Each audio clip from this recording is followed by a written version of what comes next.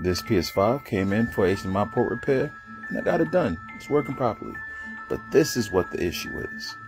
When consoles come in and they're full of roaches, it's everywhere. I have to take my time to clean this up to make sure that infestation doesn't come to me. Look, this one just jumped off the desk into this garbage container full of raid. This is humongous. Like, these are the reasons why some systems don't power anymore. They short circuit a lot. It was everywhere. I thought it was finished. I put everything else to test, but they were still coming out. I had to kill them all. But this is what it is to repair